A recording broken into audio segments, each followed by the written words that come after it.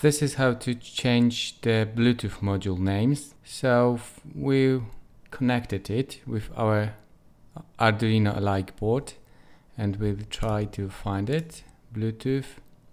So we see that the name is HC06 old name, and if we try to connect to it, we have to provide a password which should be 1111.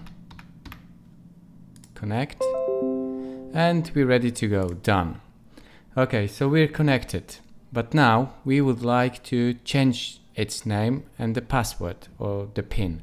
So we have to disconnect it.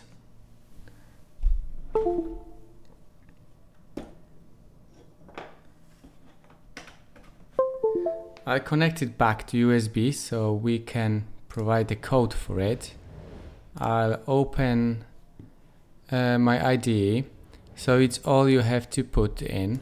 We'll change the name from old name to maybe the beginning has to stay as it is. So if we want to change the name, it should stay AT+NAME, and straight after it we should add some name for our BT.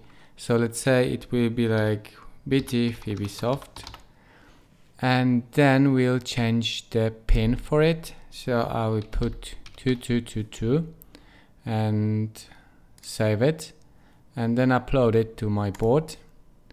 So wait a couple of seconds, it's uploading and it's done. So now I will just disconnect it, connect the board back in. Okay.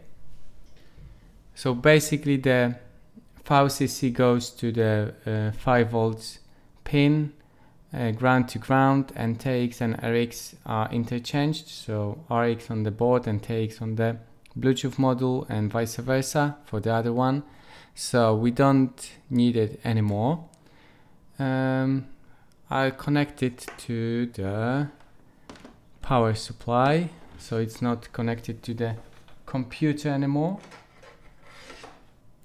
I'll go to my system and we'll remove my old device, and we'll try to connect again, add Bluetooth or other device, Bluetooth, and we'll wait for a couple of seconds and hopefully it's still old name, so I will try to connect again, provide the old pin, connect.